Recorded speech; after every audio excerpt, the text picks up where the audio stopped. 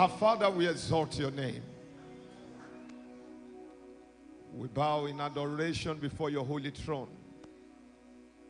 We praise you, Lord, for who you are. We adore you, Lord, for who you are. We have gathered this evening in the name of Jesus to be instructed by you via your word and to be imparted by your spirit.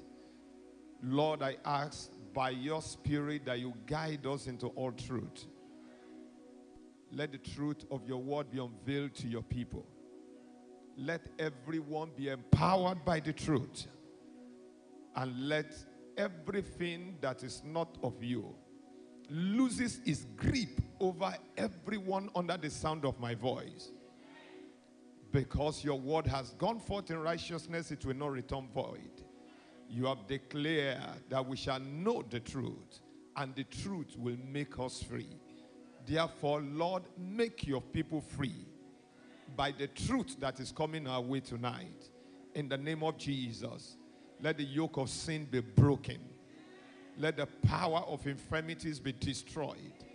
Let everything hindering your people from fulfilling their purpose in you be completely eliminated. Let Jesus be glorified in every life.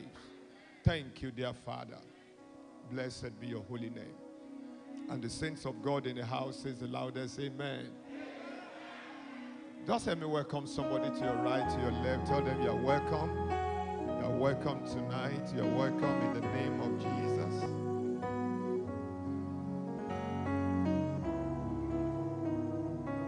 Please take your seats.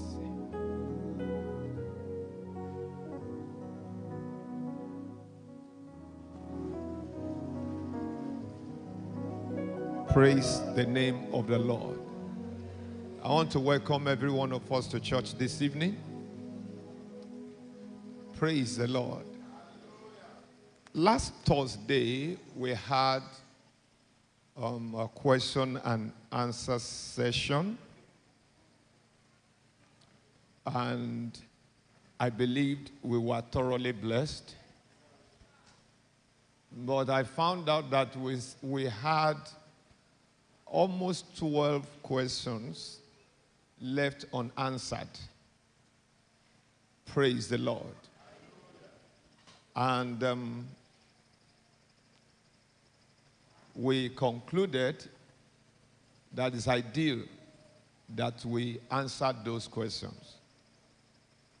And if you are here, you still have any question, please, you can send it in. If we can answer them, we will do that. If not, we will postpone that one till the end of the month. That's the last Thursday of this month. Don't forget that our question and answer session will always be on the last Thursday of the month. But we have to do this because I scanned through those questions and I see that there is need for us to address them, because what brings us to a place of maturity is when the questions in our hearts are answered. You know, when you come to church on Sunday, we preach, you have no room to ask questions. When we come on Bible study days, we preach, you have no room to ask questions. And that's why we felt that it's ideal for us to have this opportunity to share our thoughts, ask questions so that we can provide biblical answers that will help us to become established in the truth. You say the truth that you do not understand will not profit you. It is the truth that you know, that you understand, and that you practice that will add value to your life. But you cannot practice the truth of God's word if you don't understand it. And I trust the Lord that as we answer the questions here tonight, God will give us understanding. Media, do you have those questions typed out already? If you have done that, let's... Okay. So if you have a problem and can't solve it, how can you justify your actions, and how do we get blindfolded by our problems?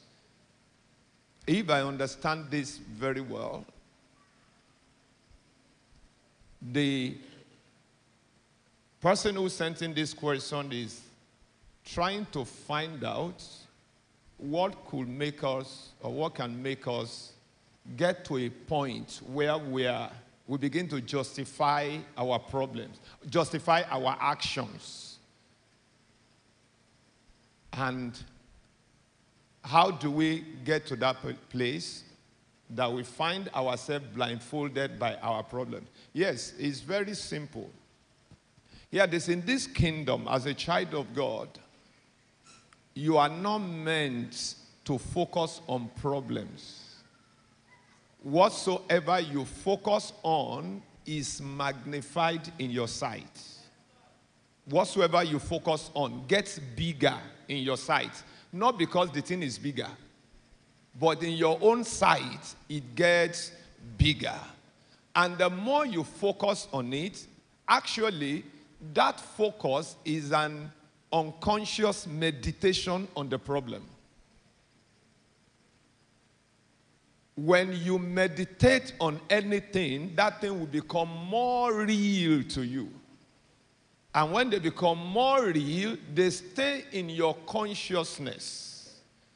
It stares at you face to face on a daily basis.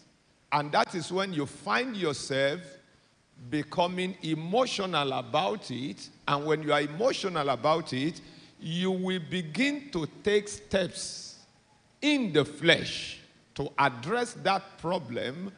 And that is how many of us multiplies our problems without knowing it. You see, as the children of God, our focus should not be on our problem. Our focus should be on what God says about the problem.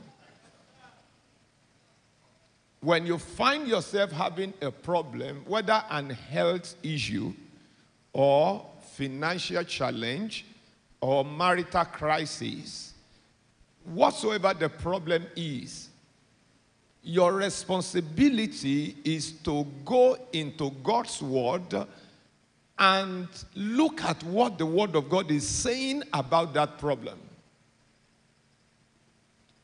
When you look at what the word of God is saying about the problem, you sit down with that, you think about it. That's why the Bible says, fight the good fight of faith. Lay hold on eternal life unto which you are called. You see, that is where the fight is. The fight not to focus on your problem. Because whatsoever you focus on will determines your feeling, how you feel per time. So if you are depressed, it means one thing, that you have been focusing on the problem. If you are constantly agitated, it means you have been focusing on the problem. But those who choose to focus on God's word, what God says about the problem, will find themselves being at peace in the midst of the problem. So if all you do is to focus on your problem, you are thinking about how to overcome it by yourself, thinking about the consequences of the problem, the challenges that the problem is bringing to you, you are focusing on the pressure. Hear this, you will begin to do things in the flesh and you feel justified. For example, when people hurt you, people say things against you which is not true. People twist your word and use it to blackmail you. It is very normal to be angry. But if you focus on that, You will be so angry that you will sin. And the Bible says, be angry, but do what? Sin not. Said, don't let the sun go down on your anger. It means your anger is not meant to last from whatsoever time you started it till sunset. If you got angry by 3 afternoon, you must resolve that anger in your heart before 7.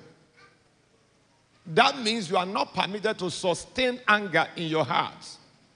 Because the more you get angry, the more you devise evil. Angry people devises evil. And they will justify their action. Hear me. If the word of God does not justify what you do, and you try to justify it, you are in error. You are in error. You might be the one that is right, but you still suffer. Because you choose to follow the path of error instead of submitting to what the word of God says about the situation. Hear this. Every actions you carried out in the flesh will always have their consequence. Do you know why? The Bible says to be carnally minded is death. That means every actions you carry out in the flesh will catch up with you one day. Will work against you somehow without you knowing it. This is me. Oh. You said this is you with wrong attitude. You are doing what is wrong and you feel justified because of what you think they have done to you. It will count against you one day. Because somebody will also look at how you handle that issue and determine that that is who you are. And they may use it against you in a day that is very important. There are people I can't recommend for a job. There are people I can't do what? I can't recommend for a job because I can't vouch for their integrity. I won't allow them to disgrace me because I have seen a couple of times that their integrity is questionable. Are you getting that? But I will see it and shut my eyes as if I didn't see. Some that I can correct, I will correct them. And if they justify it, I keep quiet. But I can't recommend them. Just imagine if everybody sees them like that, they will suffer. Because you always need somebody's recommendation for any height you desire to attain. Did you get that?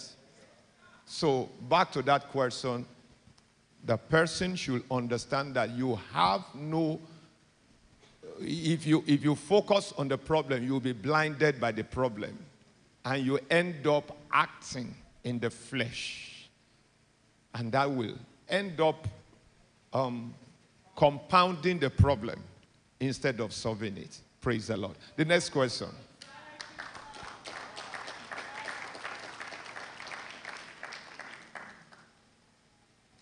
Is it right for a born-again child of God to live in sin and still believe that he or she will make heaven, even if the person is caught in the act? Is it right for a born-again child of God to live in sin? Hear this, church. No genuine born-again child of God can live in sin. Let's go back into the Bible. Let's start from Romans chapter 5. Romans 5, I think, verse 19 to 21. And then we jump to verse chapter 6, because it's a continuation. For as by one man's disobedience, many were made sinners. By whose disobedience? One man. Who was that one man? Adam. So also by one man's obedience, many will be made what? Who is that one man? Jesus. Moreover, the law entered that the offense might abound. But where sin abounded, grace abounded much more. Verse 21.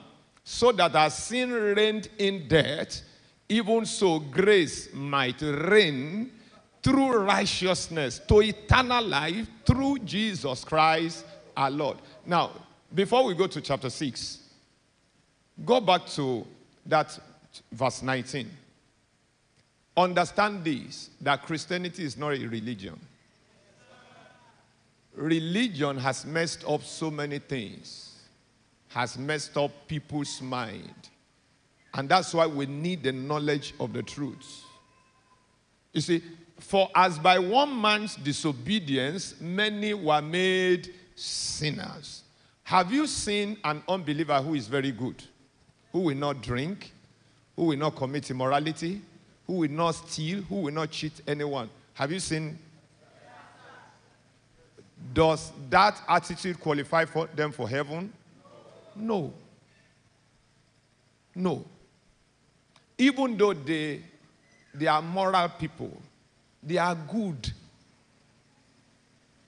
That's why in Romans chapter 5, let me show you something. Romans chapter 5 verse 6. Let's see. Romans 5, 6. For when we were still without strength, in due time, Christ died for the ungodly. Verse 7.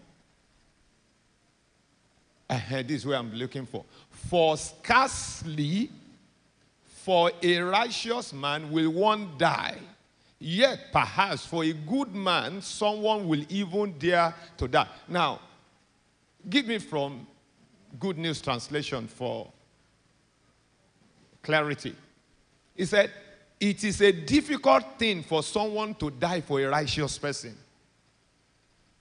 It may even be that someone might dare to die for a good person. Now, why is it that somebody will find it difficult to die for a righteous person, but some can offer to die for a good person? What is the difference between being righteous and being good that will make some people to be willing to die for a good person, but nobody is willing to die for a righteous person? The reason is this. The righteous man, not everybody knows him to be righteous. Because righteousness is not just in the display. It should be expressed physically, but not every righteous person is expressing their righteousness. They are righteous in the spirit, yet they are still falling into one temptation or the other. They are still committing one sin or the other. So nobody will be willing to die for them because they are not seen to be righteous. But a good man, they say, that man is a good man. That woman is a good woman. He is generous. He is kind. He is, what else? Loving, supportive of everybody around them. The only thing is that he is not born again. But because of his goodness, some people can stick out their neck and stand for them because of the physical manifestation of goodness. So let's go back to where we are looking at. By the disobedience of one, the disobedience of Adam, all became sinners. From the moment a child is born, the child became a sinner. Because of the sin of Adam. Now, for everyone who genuinely accepted Jesus Christ as their Lord and Savior, even when they are still falling into one sin or the other, their salvation is real, and they still have the hope of eternity with Christ, even though they are still falling into one sin or the other. Now, Let me point out that part of the question I said, can living in sin. There's somebody who is born again and still living in sin. Now let's go to chapter 6. Chapter 6, verses 1 and 2. What shall we say then? Shall we continue in sin that grace may abound? Don't forget, in the previous chapter 5, verse 20, he said, where sin abounds, grace abounds much more. Now, let me ask you a question. We'll go back to that. We as physical parents, we as human beings, we unconsciously demonstrate grace to our loved ones when they are in error. For example, if you have a child that you know that this child, this is the age of 5, at the age of 5, he or she is not supposed to wee at home, but he or she is still weeing on the bed. If you are like my mom, every hour he will be waking you up, come and wee. Is that true? Because she wouldn't want you to wee on bed. She will inconvenience her own sleep to help you not to wee on bed. Meanwhile, the ones that does not wee on bed, she needed no effort to handle that one. Now, let me use another illustration.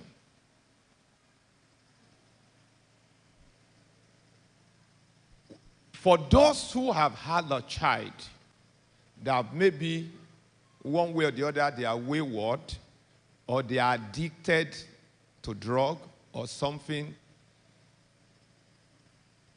you see the parent will spend so much money on the child that is giving them problem more than the ones that is not giving them problem. Is that true? When as a parent, you remember, this is my child. I can't allow him to be destroyed. I can't allow her to be destroyed. A great servant of God told me about a man of God, a very senior, well-known man of God in this country, that their first son is a drug addict. They've taken him overseas, spent so much money. There was no change. They had to bring him back to Nigeria. In fact, that was when I knew that there is a rehabilitation home here in Port Harcourt. They said they had to bring him from Lagos to the rehabilitation home in Port Harcourt, and they are paying 1 million per month to rehabilitate him, and he has been in that home for 2 years. Now, the other children that are not costing them anything, I doubt if they will give them 1 million pocket money per month. Where sin abounds, grace much more abound. What does that mean? Grace attends much more to the people who are in error in order to help them overcome it.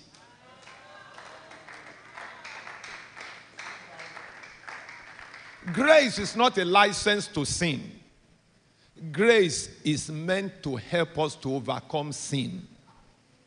So, when a genuinely born again child of God is sinning,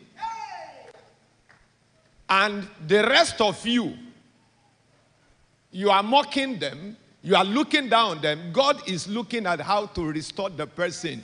Because you and I didn't die for anybody. So you don't know what it means when somebody is slipping away from God. God will do everything to bring the person back.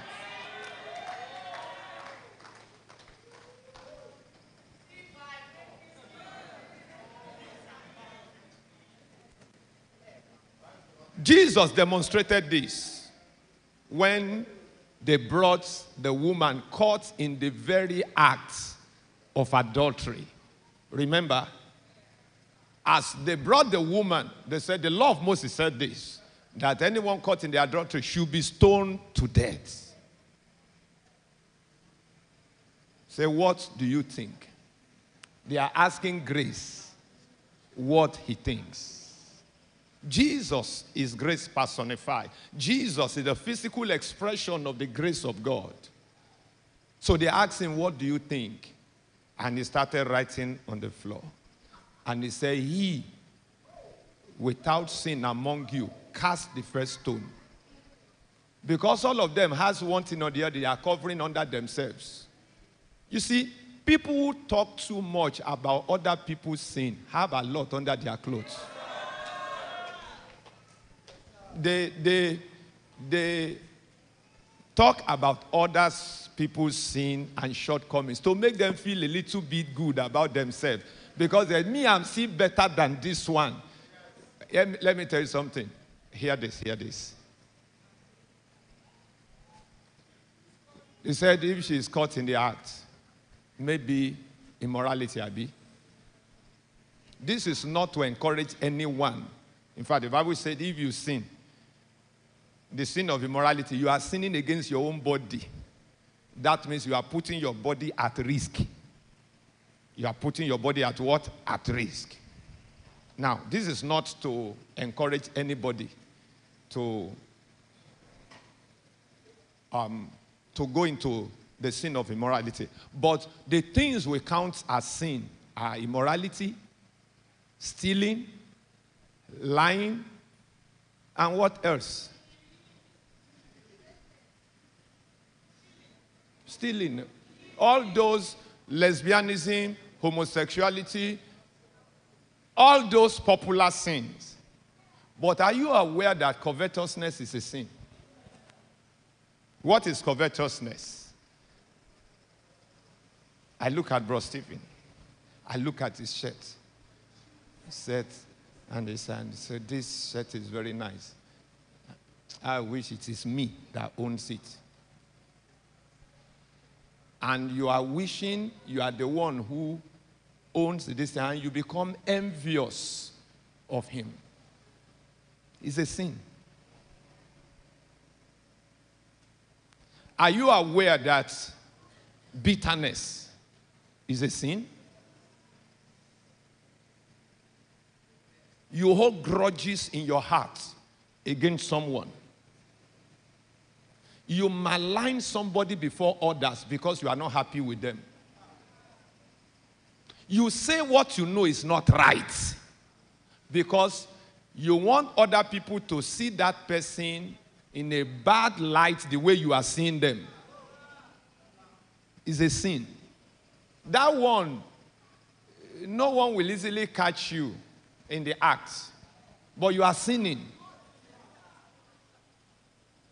The reality is this: if God has to judge the same thing that happens to the one who commits immorality, who stole, who robbed, who commits whatsoever we know to be sin, is the same thing that happens to you. Because if God has to, if not for what Jesus has done for us through his blood, you will not be justified in the sight of God. So, the summary of it is this: if a sinner who is good, has no hope of eternity. Are you aware that there are some sinners who gives more than to churches, more than believers? The person that my twin brother in Lagos, Reverend Vitalis, the man they bought their land, the church landed property from, is an Alaji. And he told him that he has his own pastor. He sent his tithe, sent seed, supports and he gave them so much favor that many Christians wouldn't have given. For example, let me give you a comparison. The church, the building where they were using before, was a leased place. Then the owner sold it without informing my twin. And he sold it to I don't want to mention the church, but they wear apron.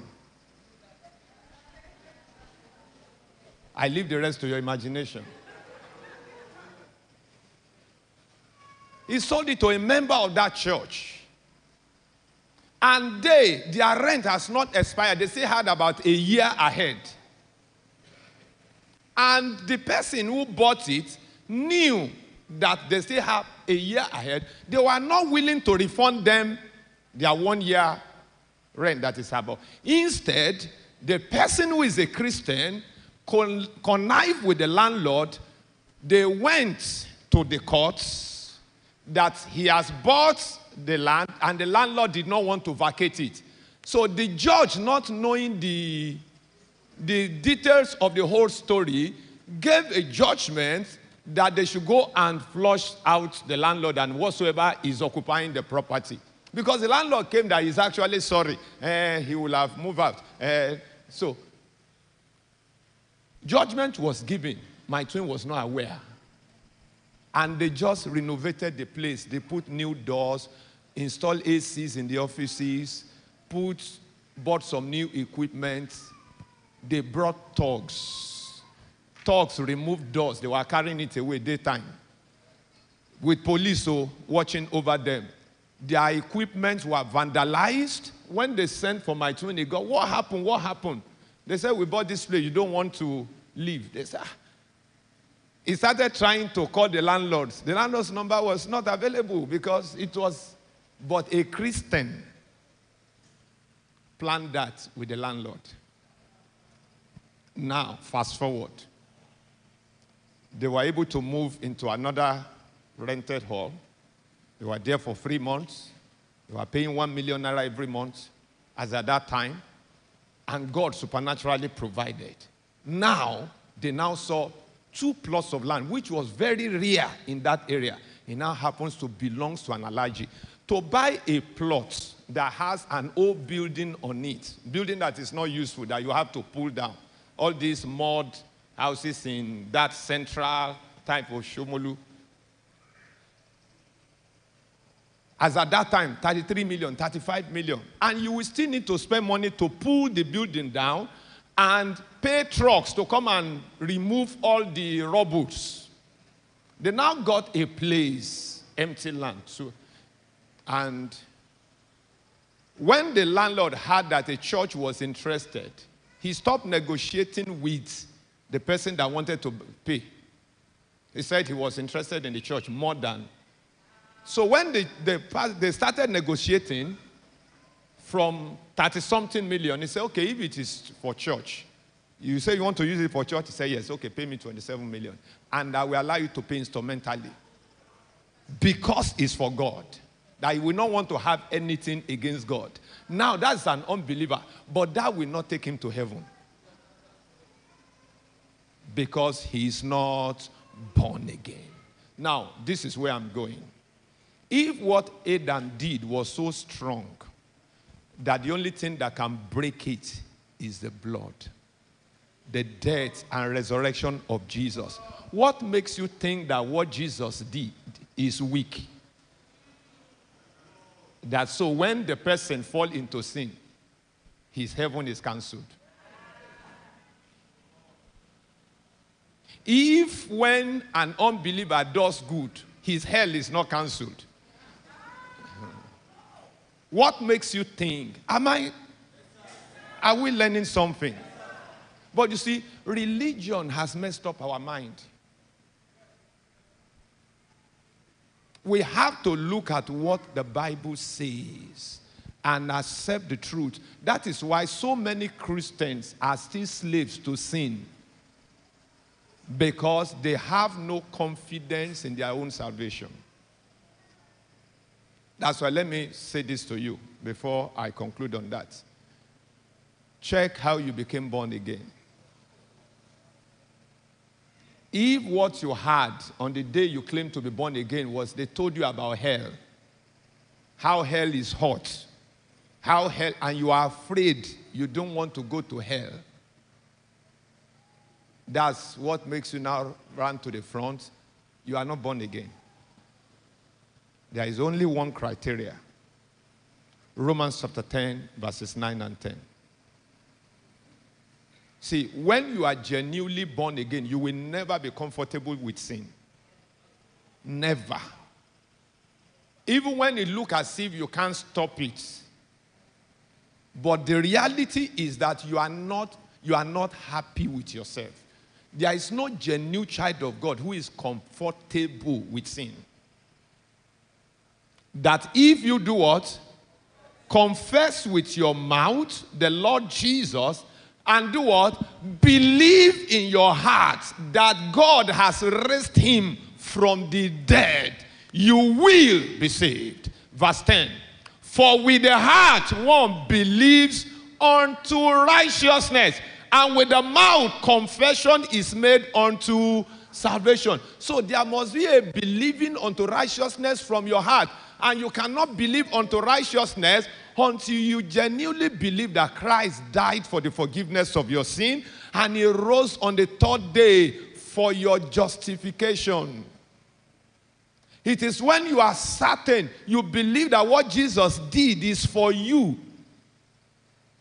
And as a result of his death and resurrection, you have been forgiven and you have been justified and you have been reconciled back unto God. You are no longer a sinner. You are now the righteousness of God in Christ.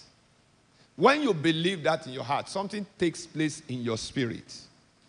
Something takes place where? In your spirit. It was not a repackaging. It was not a renovation of your spirit. It's recreation, regeneration. You became a brand new person.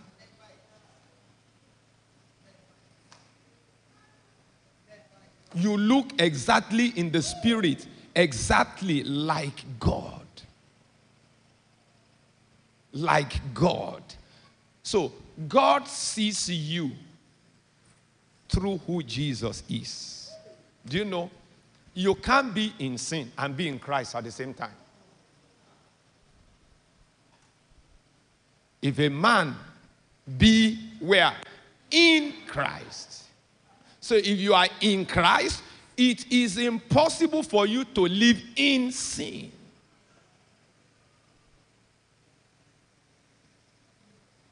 I think this thing, are we getting something? Okay. 1 John chapter 3. 1 John chapter 3. Let's read from verse 4 to 9. Whoever commits sin, also commits lawlessness. And sin is lawlessness. Verse 5. And you know that he was manifested. Jesus was manifested. To do what? To take away our sins.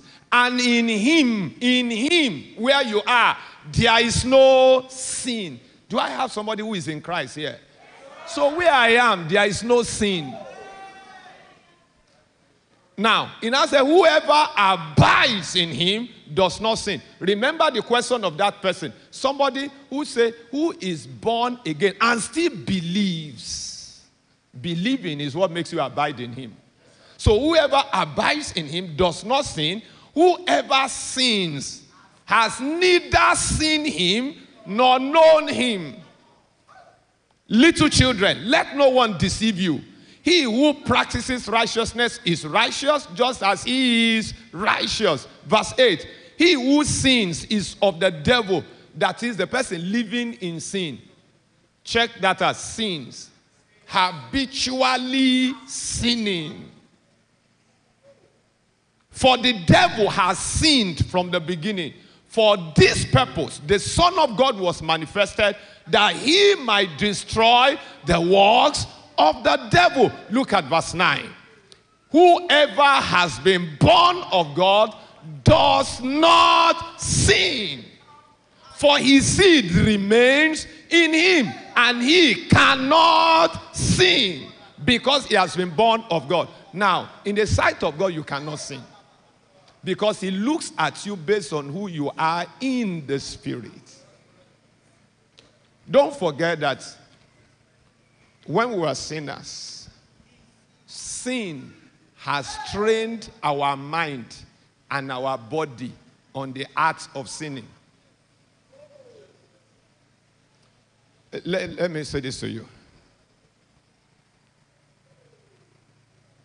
Many, many years ago, as a young, I think I was around, the first time I smoked, I was around 19. What happened? One of my cousins was working for a newspaper distribution company, and they employed me to be a sales clerk. So my job was to sleep over in the office. So all the newspaper houses, they always bring their supplies between 12 a.m. and 4 a.m. In those days of Concord newspapers, Sketch, Tribune, New Nigerian, many, many newspapers. Now, when they bring the newspaper, my job was to receive the supplies from them and sign for them. And then I will now begin to, all our vendors already has given, they have fixed amount of daily times, so copies, number of copies, Punch, so number of copies, Concord, so number of copies, Sketch, so number of copies. And so I will start distributing. All the vendors will have their names written on the wall, and we draw lines. So I will start arranging so before 5 a.m. when the vendors will come, everybody will just meet this thing on the ground there. And then the one they sold yesterday, what they call unsold, the one they didn't sell, I will collect it, record it, and give them a new one, and they will pay for yesterday's own. Now, the landlord's son happens to be a very bad boy, one of the sons, and he was my friend. As at that time, I was a very innocent young boy, very good, until I met that boy. He was in Yaba College of Tech. He told me that in Yaba Tech, as long as he's in that school, there will be no bulb anywhere in the school. He was stealing bulb. So he was the one who introduced me to cigarettes. I started smoking cigarettes. One day, he asked me to follow him to a party in the evening, in the night, that will come back before 12. I got to the party, and everybody was smoking Indian hemp. I was the only one not smoking, so they started mocking me. So I wanted to also belong. That's why the Bible says, if you walk with the foolish, if you walk with the wise, you'll be wise. It said the companion of fools will be destroyed. So, as you are mocking me, I didn't like the mockery. Instead of me to carry my body and return back to where they come from, I said, give me one rap. I tried it. By the time I did the thing, the second or the third time, it's like my head wanted to fall from my head. So I now held my head like this.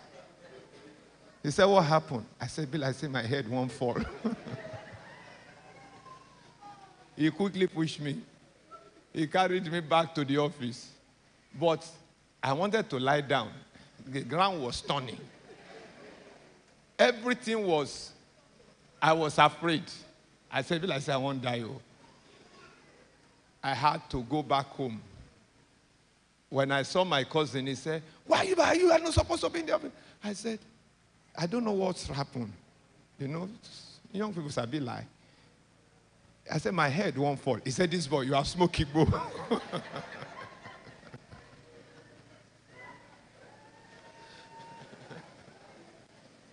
What am I trying to say? That's what sin has done to our soul. In the spirit, sin is a nature of the human spirit before the death and resurrection of Jesus. So because of that, he has trained the soul. The fellowship has influenced the soul and our body to behave in a certain way. That's why after your salvation, the most important thing for you is the renewal of your mind. What does that involve? To help you overcome the old way of thinking that sin taught you.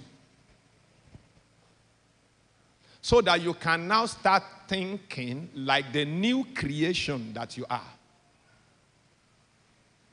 That's why focusing on God's word should be your priority. So that your way of thinking, the way you see things, what will attract you, what makes sense to you, will now be in alignment with the things that make sense to God. Am I talking to somebody?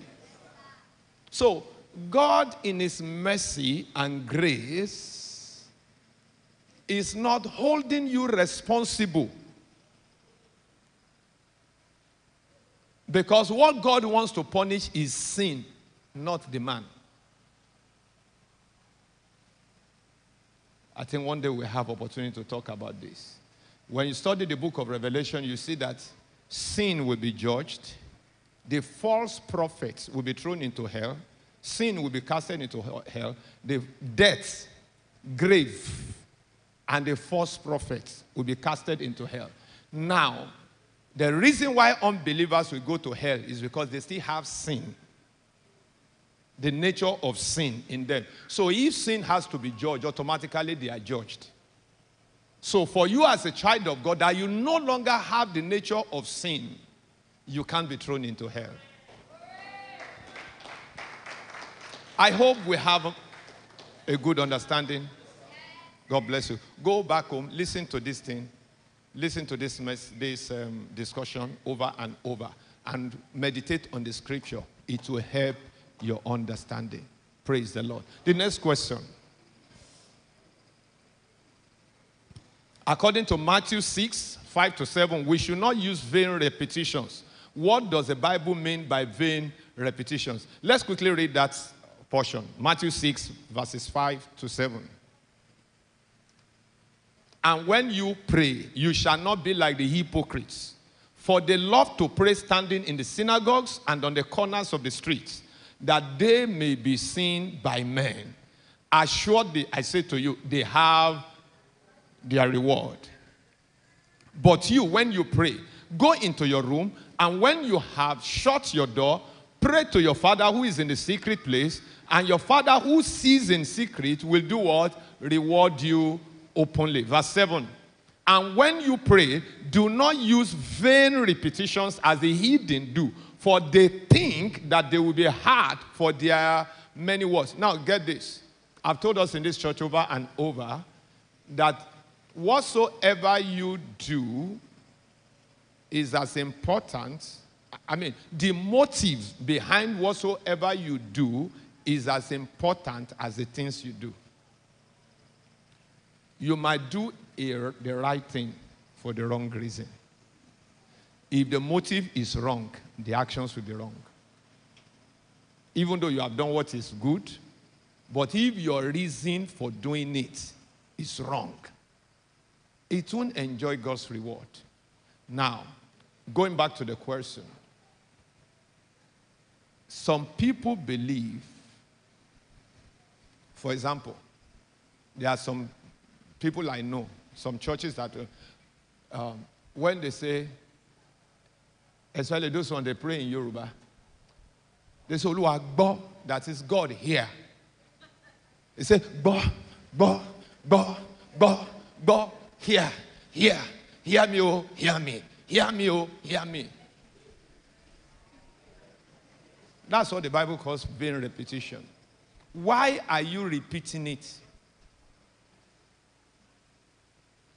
If it is because you think until you repeat it as many times as you can, God will not hear, then it has become a vain repetition. Verses 5 and 6 that we read, is it wrong to pray outside? No. Why are you praying outside? Go back to that verses 5 and 6 because I need to address that too. And when you pray, you shall not be like the hypocrites, for they love to pray standing in the synagogues and on the corners of the street. Motive, that they may be seen by men. Assuredly, I say to you, they have their reward. You fasted. You fasted. Nobody knew you fasted. But you've now frowned your face. They say, why is your face like this? It's fasting. It's no day easy. You have gotten your reward. That's why some of us fast, nothing they come out of it. Because you have sought for human applaud above the substance of your fasting. So when you pray, let it not be that everybody can say, that sister can pray, that brother can pray. Or let it not be that you are trying to show the rest people, say, see us, how we pray. You went, yeah. And in your mind, let me show them how to pray. You have missed it. Pray your prayer sincerely from your heart, expecting God to answer you, not to impress any human being.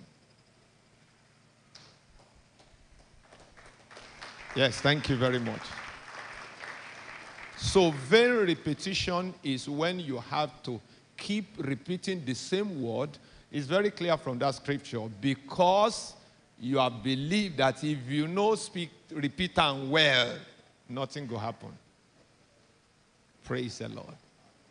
But don't forget that the Bible says, let's read the place. Matthew chapter 6. Matthew chapter 6, verse 25.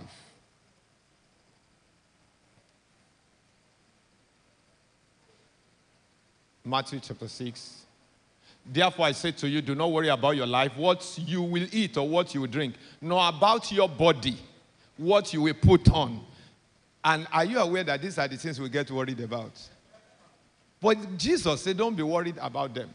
He said, it's not life more than food and the body more than clothing. He gave you life. Is it not more than the food? And he gave you the body. Is the body not more important than the clothing? The person who gave you life, won't he give you food?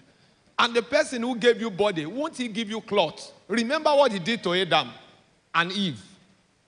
He knew he was the one who gave them the body. But they messed up. Yet he knew he had the responsibility to help them cover the body. Let's read on.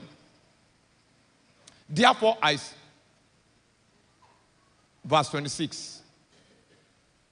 Verse 26.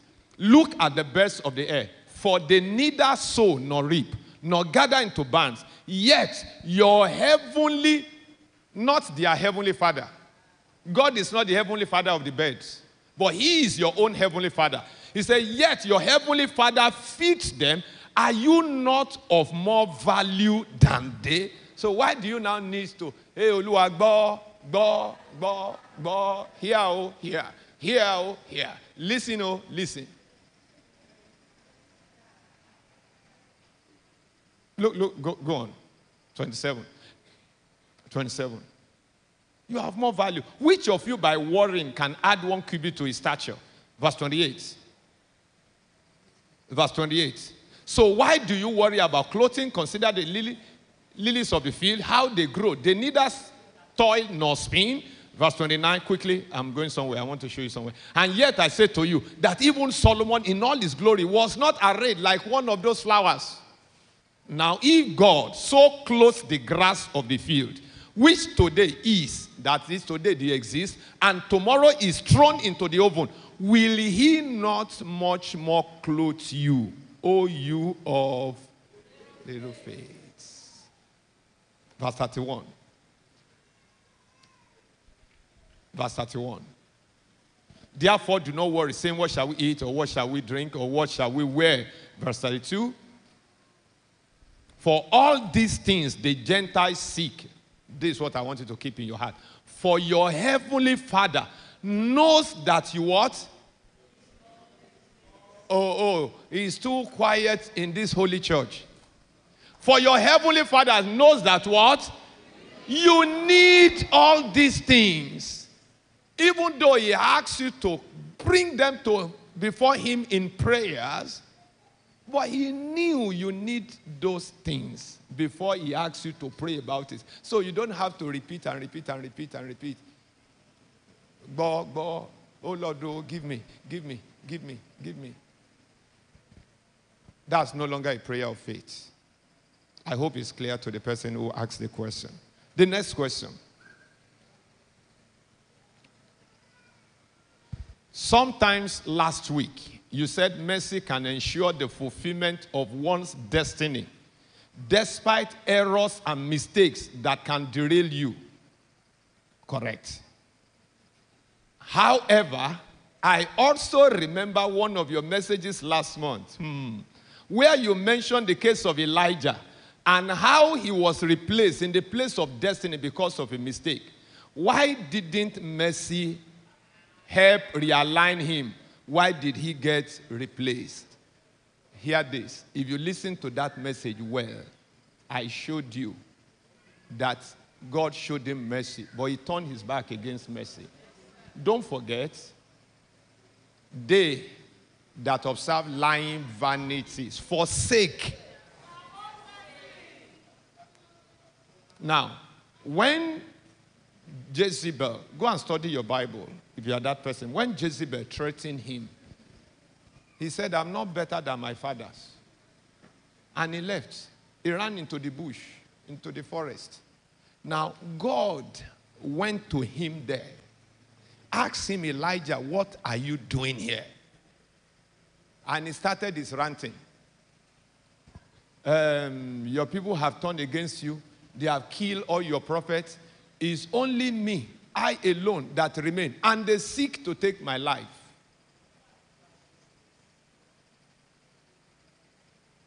And God said to him, eat first.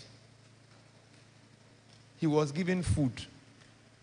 Angel, I don't know where the angel cooked the food. Angel, that's mercy. He knew that he needed, and it was not an ordinary food though, because the Bible says he went in the strength of that food for 40 days. I like that kind of food. How I wish we can have it. I eat today, 40 days, no food.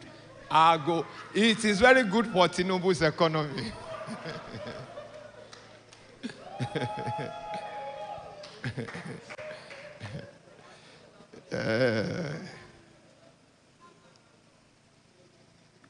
But God had to bring his heart back to him. For him to return back to his real self, he showed him earthquake, hails, fire, wind. The purpose of those things was to tell Elijah, don't be afraid of that woman. If na earthquake you need to deal with him, I get him. If it is fire, I have it. If it is thunder, it's available. If it is wind, to just carry him and let him disappear into the atmosphere, I have it. After God has shown Elijah all those things, God asked him again, what are you doing here?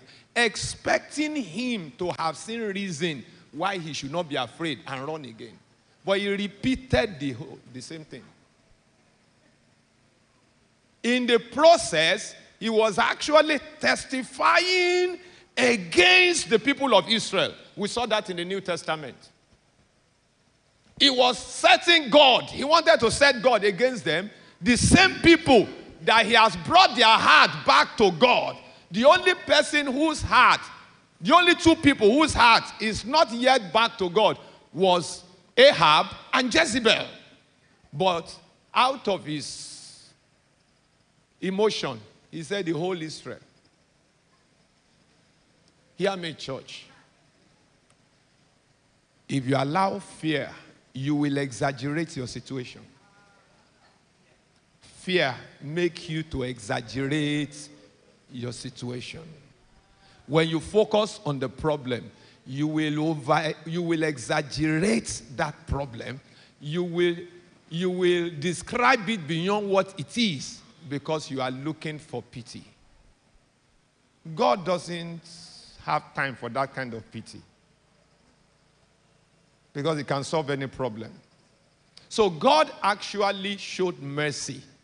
It was when Elijah refused to accept the mercy of God,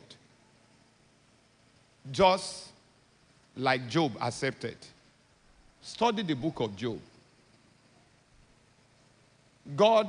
Job messed up because he started saying, trying to justify himself in the sight of God. Started saying so many things against God. I've taught us along that line before.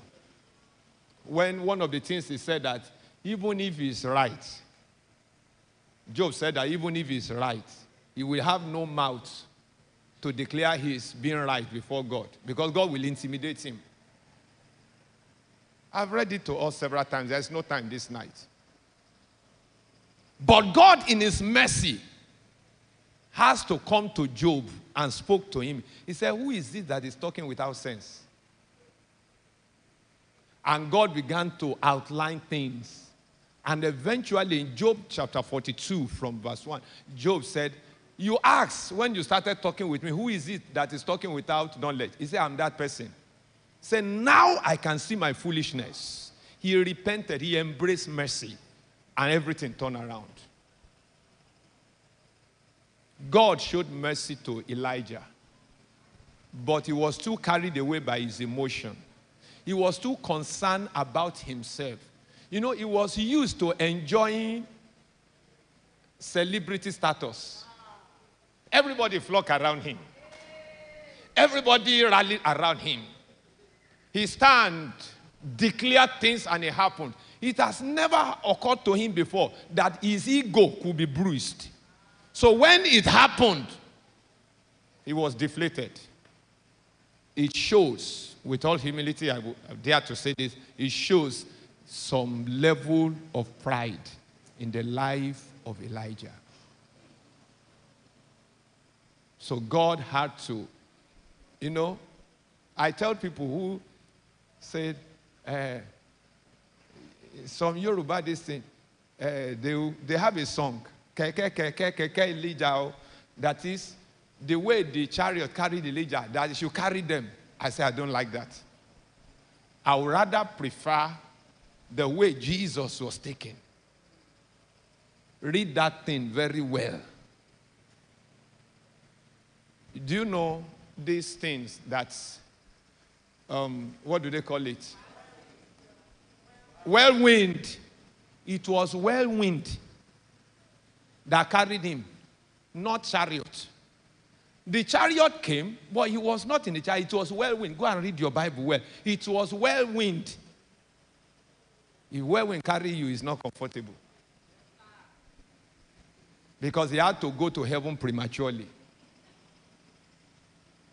Am I talking to somebody? So God showed him mercy, but he turned his back.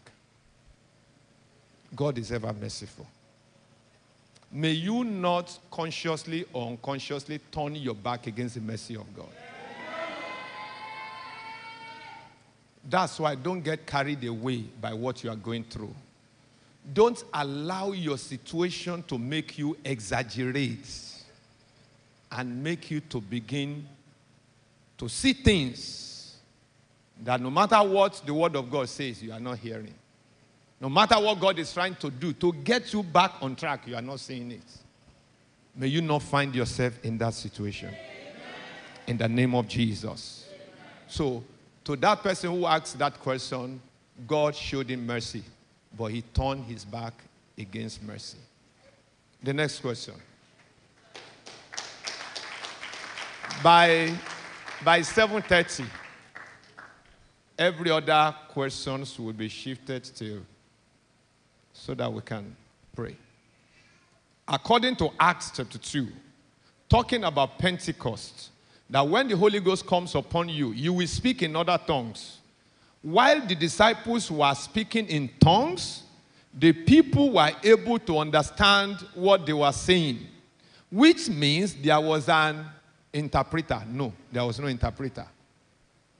Why is it that nowadays, when pastors are praying in tongues, there is always no interpreter? Thank you. Perhaps this person has not been to foundation class. That's why we all should go through foundation class so that you can get certain. Let me tell you this. There are different kinds of tongues. There is speaking in tongues. There is praying in tongues. When we stand here, what we do is praying in tongues. Let me, 1 Corinthians chapter 14. 1 Corinthians chapter 14. 1 Corinthians chapter 14, verse 2. For he who what? Speaks in a tongue does not speak to men, but to who? But to God. That's why. For no one understands him. However, in the spirit, he speaks what? Okay. How will it look like? This coming Sunday, and I just climbed the altar, and I said, Rika tuata. La keswa zadira ko shakuaka teliando karuna. Mazina nahazia. Jaku. Rikota lianda kuka talianda kaaza. Maika!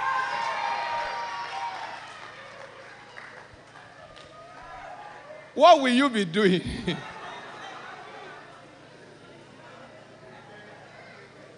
So in such instance, I need an interpreter. Speaking in tongues is like preaching. But when you are speaking, you are saying mysteries to God. Let's quickly read through that 1 Corinthians chapter 4. You will get the clear answer. Verse 3.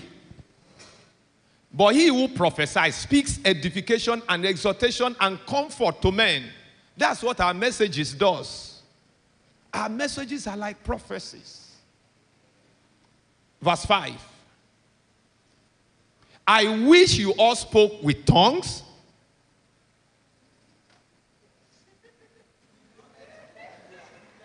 They paused me. Verse 5. Oh. Okay, I've not read 4. He said, okay, he who speaks in a tongue edifies himself. That's why when you are speaking in tongues, that's why you have to trust God to be able to speak in tongues.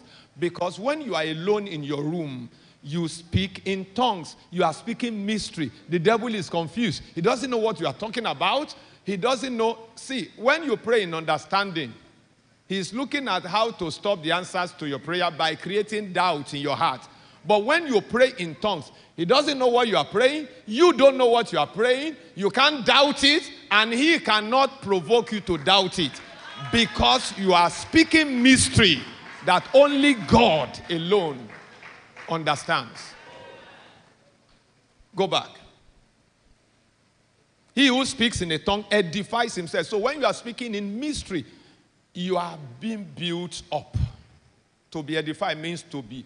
But he who prophesies edifies who?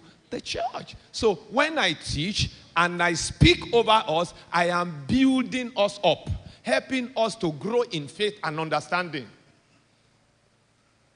Verse 5. Verse 5. I wish you all spoke with tongues, but even more that you prophesy. That is for the sake of standing and becoming a blessing to the church. For he who prophesies is greater than he who speaks with tongues. Why? Unless indeed he interprets, that the church may receive edification. So praying, speaking in tongues edifies you. But when I speak God's word to you, I declare God's counsel to you, I am edifying you. You are being built up. There are many of us. When you came into this church, you knew how your life was. But as you are receiving God's word, you are being edified, you are being transformed, you are changing. You didn't even know when you are changing. You just found out that at a time, the things you used to do before, you are no longer doing them. The wrong appetite, the appetite you used to have for sin, gradually they are dying.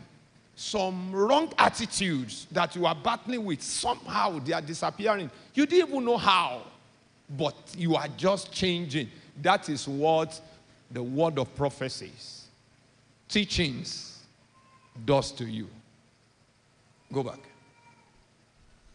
Let's quickly. So, but now, brethren, if I come to you speaking with tongues, what shall I profit you? Unless I speak to you either by revelation, can you see that? By knowledge, by prophesying, or by teaching. Verse 7. Even things without life, whether flute or harp, when they make a sound, unless they make a distinction in the sound, how will it be known what is piped or played? That is, if I come here, I'm just speaking in tongues. You can't decipher the things I'm saying. You don't understand what I'm saying. So it's of no benefit to you.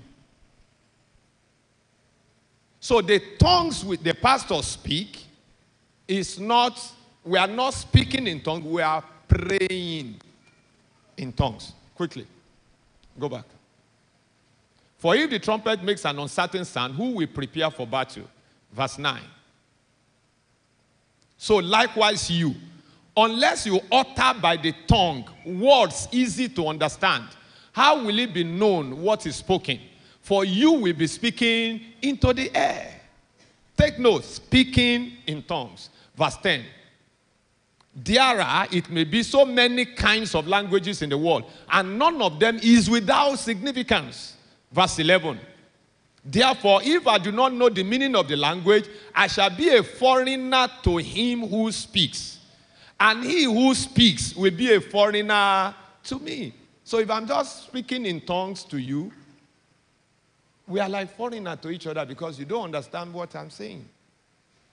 Verse 12.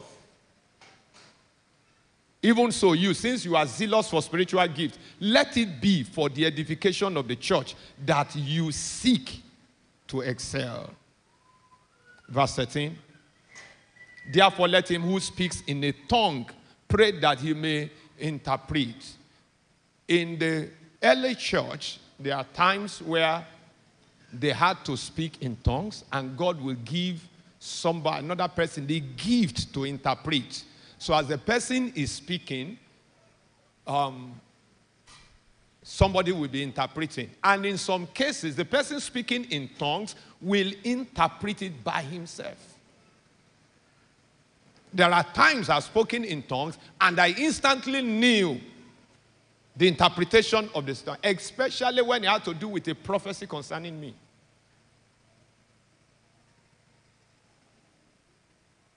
So there are different kinds of tongues. Speaking in tongues, there are tongues of angels, and there is praying in tongues. So praying in tongues is what we do here in the church.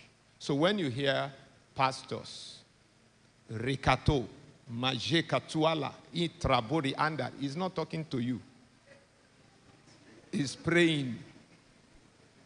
Praise God. And since it's not you he intends to talk to, there is no need for interpretation. And if there is need for any of those things to be interpreted, God can give him the interpretation. You see, one of the reasons why today as churches, lots and lots of pastors do not actually encourage the interpretation is that it has become the reason why some churches scattered. I will code it. There is a church. They believe in the tongues and interpretation, and they encouraged their members because he just wanted to operate the way it was until one day somebody started speaking in tongues. And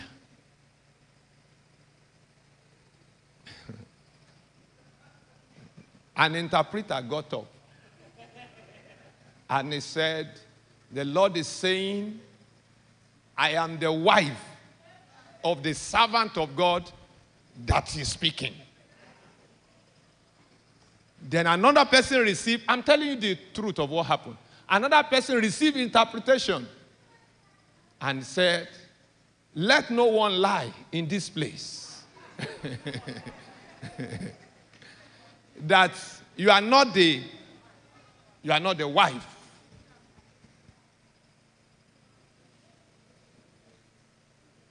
And she pointed to her own sister. They were both. The pastor said that was when he began to think about. He said he tried to correct it, but he saw that they entered into a lot of problems because of wrong interpretations. So he stopped that activity. There are a lot of people in the church, they are not matured for certain things. And if you expose them to it, they will create more problem than add value. Praise the Lord. So the summary of it is that Jude verse 20, to confirm that praying in tongues is about building you up.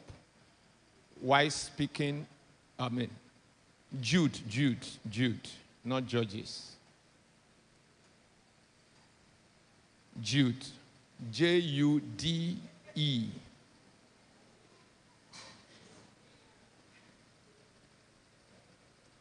Oh, you want me to call it in Yoruba? But you, beloved, building yourselves up on your most holy faith. Doing what? Praying in the Holy Spirit. That is praying in tongues. Praying in tongues helps us a lot. It helps us to pray about the things that your understanding cannot comprehend. Speaking in tongues is what needs interpretation. Praying in tongues. So the summary of it is that if you have not gone through the foundation class, please, I beg you. Because one of the things we want to insist in this church now, we have been doing it, but it's like, I don't know, my people relaxed it at a time. If you have not gone through foundation class, you are not permitted to be a worker. Because you need to have certain biblical understanding. And that's why a lot of people misbehave. There are a lot of people who don't know the importance of stewardship. They don't know the need to know how to follow.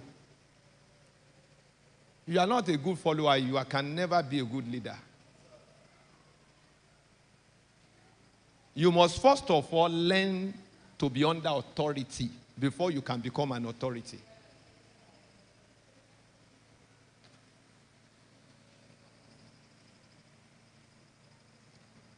We are going to stop here. 7:35. The rest questions, please, media, take note of the ones we have not answered. We will answer them on the last Thursday of the month. So if you have any questions before then, please, you can walk up to the resident pastor, Pastor Dupe, or Assistant Resident Pastor 2, Pastor Dan, and submit your questions to them. God bless you. Are we blessed tonight? Can we rise up on our feet?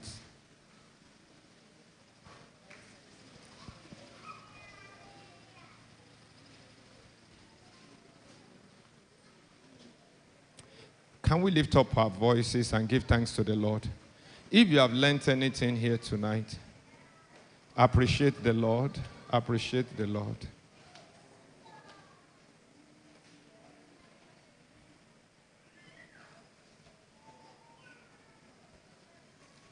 Appreciate the Lord from the depth of your heart.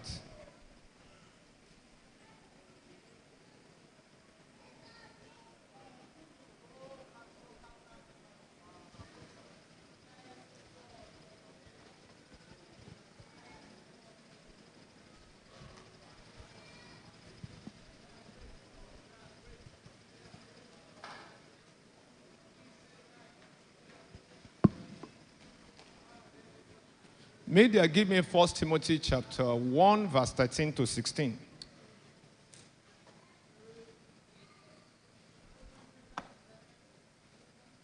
Thank you, Father. I want you to pray one prayer. It doesn't matter what you have done wrong. in the past, the effect of it will not hinder God's plans and purpose for your life. Let me, for better understanding, let's read that scripture. This is strong in my heart that we should pray about. Although I was formerly a blasphemer, a persecutor, and an insolent man, but I what? Obtained mercy because I did it ignorantly in what? In unbelief. And the grace of our Lord was exceedingly abundant with faith and love which are in Christ Jesus. Go on, verse 15. This is a faithful saying and worthy of all acceptance, that Christ Jesus came into the world to save sinners, of whom I am chief. You know, each time I look at that, say, I am. In other words, it was real. And the effect of it can still be seen. People are still talking about what he did. That's why he used the word, I am chief among sinners. But look at verse 16. That's where I'm going. Verse 16. However, for that same reason, for the reason of all I've done wrong, because of all that I've done wrong, I obtain mercy, that in me first Jesus Christ might show all long suffering as a pattern to those who are going to believe on him for everlasting life.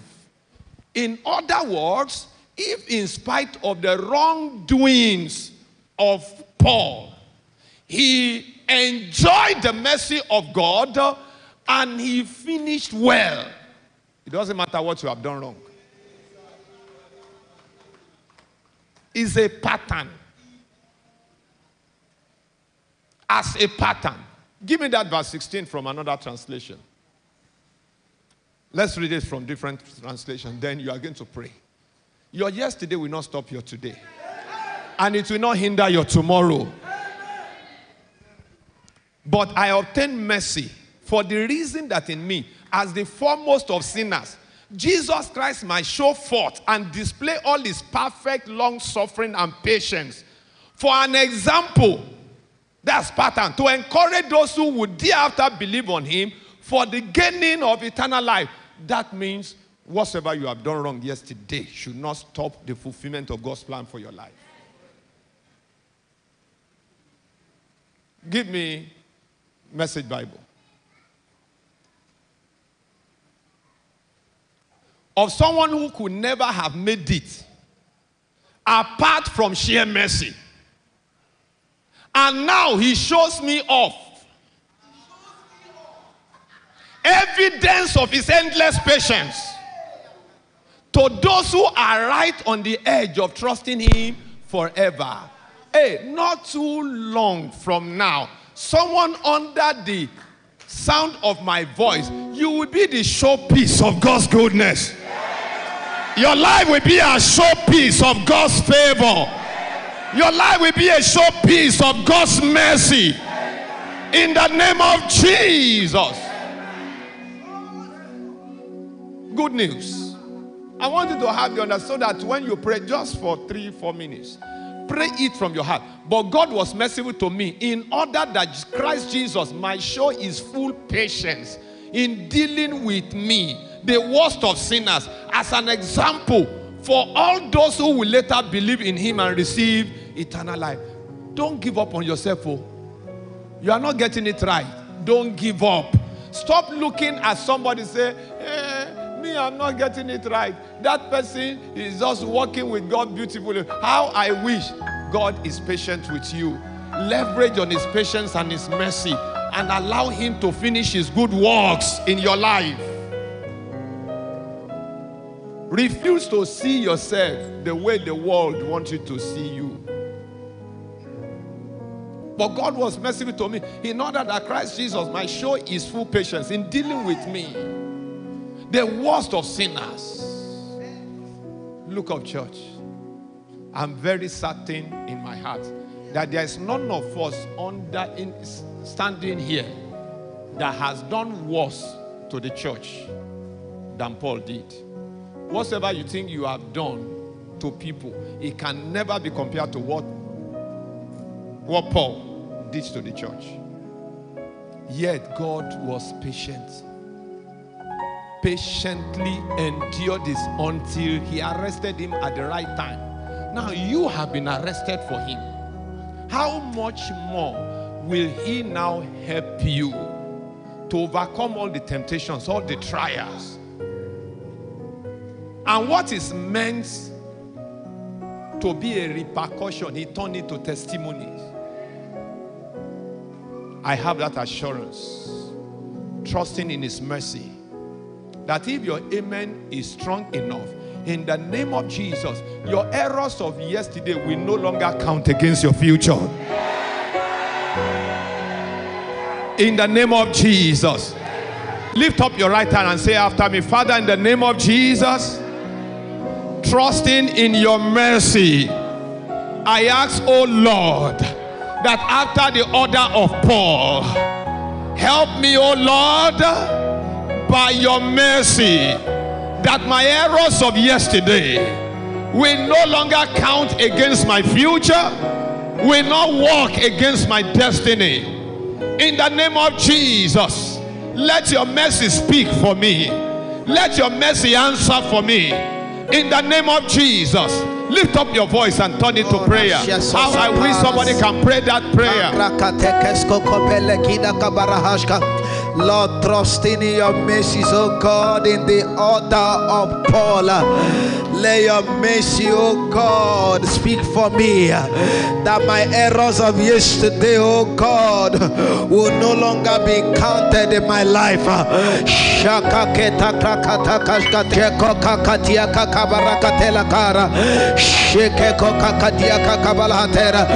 Do a quick walk by your mercy in my life, that my errors of yesterdays will no longer be counted, will no longer be spotted, will no longer be seen. Lift up your voice and begin to pray. Every wrong seed I sowed yesterday that ought to produce evil fruit in my life, Father, let your mercy answer for me. Let your mercy answer for me. In the name of Jesus, let there be a turnaround in my favor.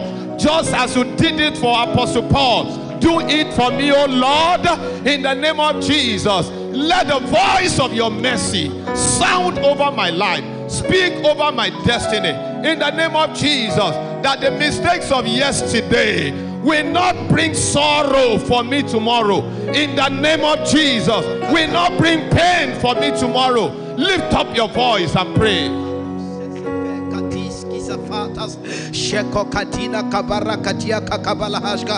Lord, by the sound of your mercy, Lord, let the errors of my past, oh God, never speak in my tomorrow.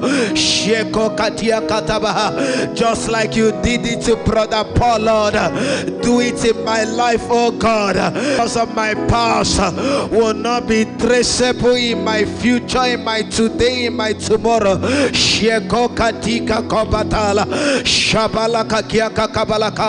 Sound over me the voice of your mercy. Sheko katia katabala hatara. Shekeko katika kabala hatena. Shaka kakatia kakabahatela. Sheke velekia kakabahara. Sound over us, oh God, the voice of your mercy. That the voice of your mercy will wipe out, oh God, every errors of the past. Ayeketia katabahara. That the fate of those errors will not be seen in our today, in our tomorrow. all the days of our life.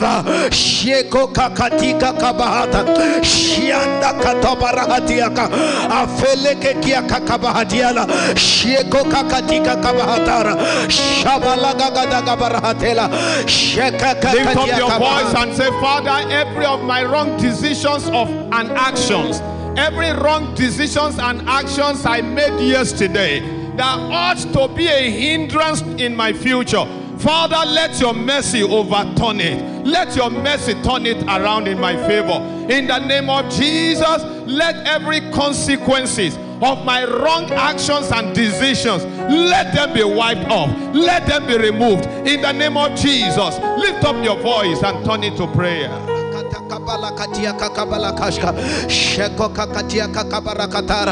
Every wrong decisions of my action, Lord, let your mercy turn it over, oh God.